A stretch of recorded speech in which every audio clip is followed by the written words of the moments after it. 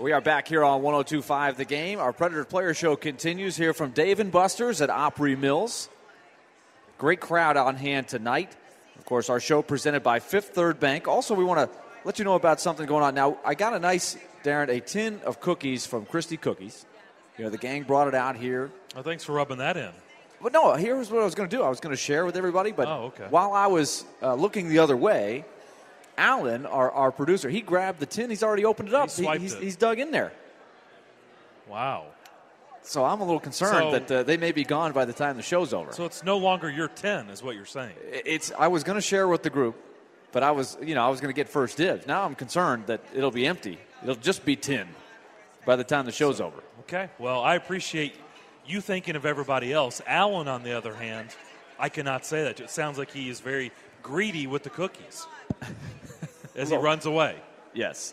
Now, by the way, Christie Cookies has the All-Arena Cookie Giveaway going on April the 9th against St. Louis. All fans in attendance are going to receive a free cookie, courtesy of the Christie Cookie Company. Each fan also receives a voucher for 20% off a keepsake Preds cookie tin when you go to ChristieCookies.com and you use the offer code PREDS.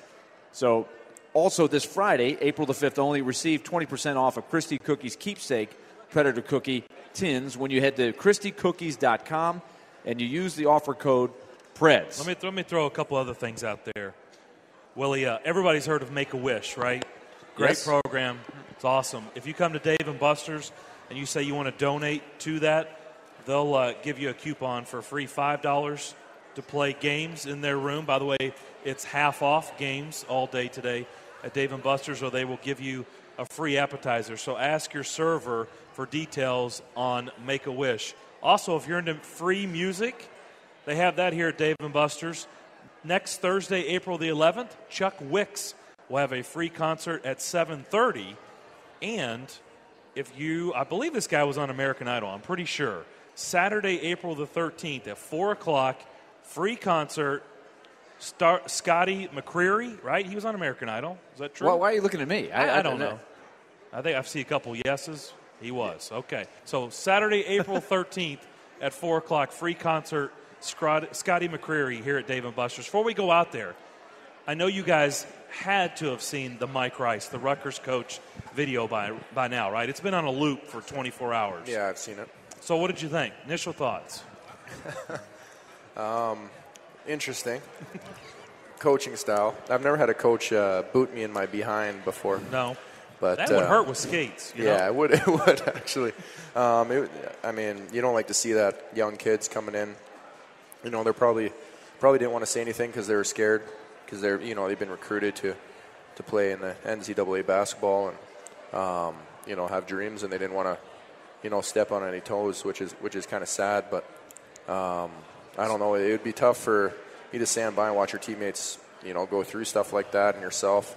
I'm glad I came out now because you don't want to see anybody else affected like that. Yeah, he was let go this morning. So neither one of you have had a coach throw pucks at you or anything? No. I've had them get in my face a little bit, and Have you ever been intimidated by a coach? Oh, yeah. All the time. Yeah? Yeah, you're growing up, you're 16, 17, 18-year-old kid, and, you get a little swagger going or something, and they did put you in your place. Nothing bad. But you never had him cross the line? No, never crossed the line. Sometimes you need that. Just you have to do it in the proper way, I think. You need to be a swift kick in the rear, but not literally, right? Yeah, exactly.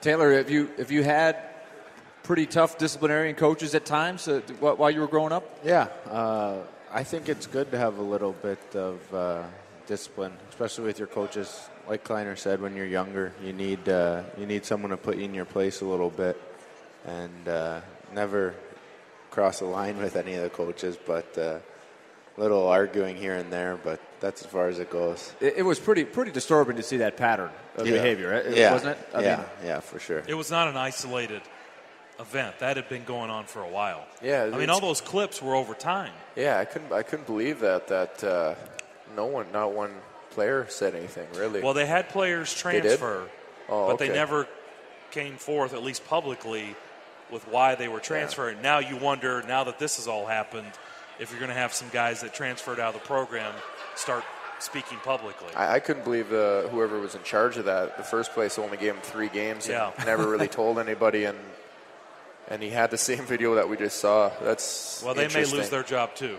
They should, really. They're in trouble.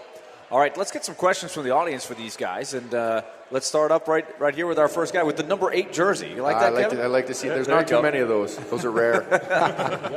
That's nice. Kevin, now that Erad's gone, there's an A available. Any chance we might see the A on your jersey tomorrow night? Because you're the one that deserves it. Oh, thanks. See? You pumped my tires. I like that. Who paid you? Don't say me.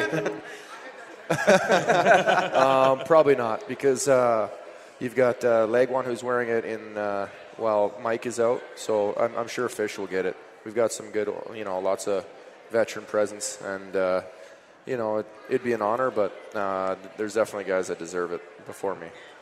Thanks. Your fan club here, Kevin. I This like is good. Did we ever come up with? We had some pretty good T-shirt candidates. Taylor, last week, we had the Rich Clune. We had a couple guys that have already made some Rich Clune T-shirts. Pretty good, huh? After the guy's been in the league this is his first year, 15 games or so, or however many games he's played, 20.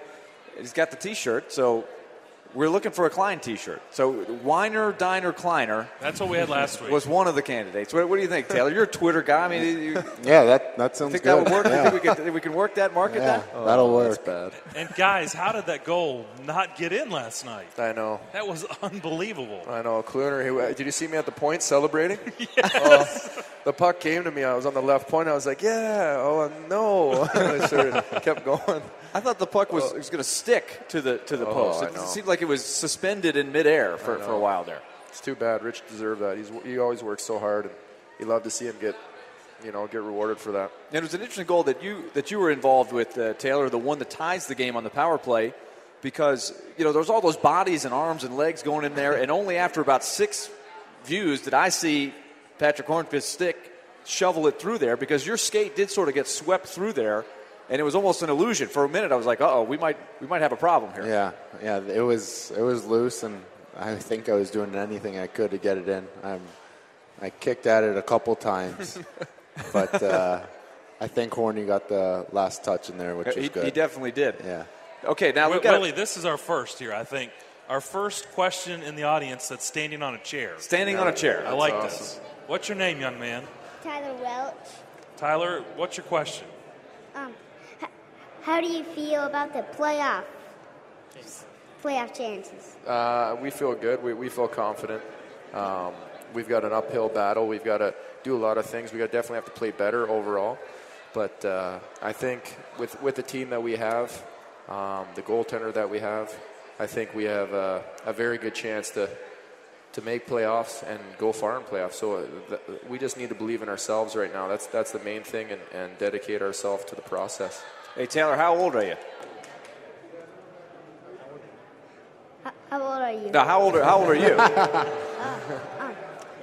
I'm 8 years old. You're 8 years old. What grade are you in? I'm second grade. Second grade. All right. Have you ever been to a Predators game before? Yes. All right. So who's your favorite player? Picarine, the Yeah, goaltender. he's a good player. Oh, okay. Mine too. He saves me all the time. Taylor, thanks for your question today. All right. Thank you. We need to get him a Predator shirt. Yeah, let's work on that. Yeah, we'll work it. All right, let's get our next question. Well, my first question was taken by the first person, and then Willie asked Tyler about my second question. So You got to go deep. You got to dig deep. I know. So my third question, and now that I made that big introduction, I forgot what it was. I think for Kevin, I guess I'll ask him, since he just sort of brought it up about Pekka saving his bacon a lot. But can you talk about the sort of times where you've saved his bacon and you've made the goal line, the saves off the goal line, how that play kind of develops, and how do you manage to sort of not run over the golie in that kind of situation? It's one of those things where, Pekka will make the first and second save, all the time pretty much. So anytime you see him out of position, you try and recover for him because, as I said, he saves my bacon a lot. And any time that you can take a goal away from them, and he looks back at you, he gives you that Pekka smile where he just kind of like, thanks, Kleiner. That's always nice because most of the time I'm apologizing to him. So it's nice to support him in any way. Does he ever? Because he's such a mild-mannered guy. It's amazing. He gets fired up. Does he get pretty fired? Because every now and then you can see it. He doesn't show it very often, but there are times where you can tell. Well, he's a competitor. Yeah, and we've kind of grown through the process together. We've been roommates in Milwaukee, and we're such good buddies that when you let him down and he gives you that death stare, you're like, oh man, you feel awful, right? Yeah, you're like, I just steal your firstborn child or what? It's just like something that you feel so disappointed, and then he kind of realizes it that you feel so bad, and then he feels bad. So he's just such a nice guy and a good person, but he's intense out there. Don't kid yourself. Yeah, he hides it well. All right, thanks for your question. All right, let's keep it rolling here. We got our next question here. Hi, I'm Jill. Kevin, you seem to be a really even-keeled guy, both on and off the ice, yet you take some pretty big hits from the other teams. What does it take to get you to drop the gloves and go toe-to-toe? I went once this year when I got hit from behind, but it's one of those things where you don't like to put your team in a certain situation when you're relied on so much. I'm a main penalty killer, and you don't want to do anything to hurt the team. Most of the time when I fight, it's usually it's for sticking up for a teammate, not so much myself. I can take the abuse, but hitting's part of the game. I try and dish it out as much as I can, and for the most part, I'm pretty even keel. It's just how I am, I guess. I don't like to get too high or too low because, I like to be the rock back there. Good stuff. Good question.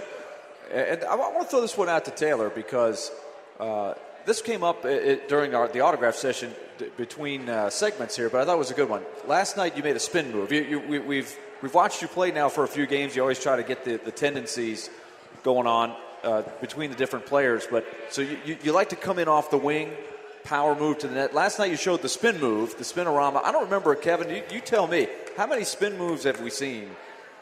Really in the NHL, it's a rare move. There's only a few guys that do it, but Taylor did it with a lot of confidence last night. It was a good play. When is it a good move to make the spin move? Is that something you've done a lot of? No, I don't do it too much. I noticed that it was a forward back playing defense, so I thought I liked my chances a little better there versus a defenseman. And then I saw Hornquist going in the net, so I could have got a shot off, but I tried to feed it over to him. And it's not something I'm going to do every game, but when it comes up, once in a while. And I know Patrick Kane at the end of regulation. He does that. He's got that move that he does all the time to his backhand. And if you don't know what's coming, like I've played against him, so luckily I shade to that a lot. But it's a good move. It's a quick move, and it kind of catches you off guard because you expect him to slow down when he does it, and he doesn't slow down. So that's the key to it being effective is that you don't slow down while you do it. Because a lot of times you get a guy to just make that quick, like you're thinking he's pulling up, and you'll dig in, and then he keeps on going.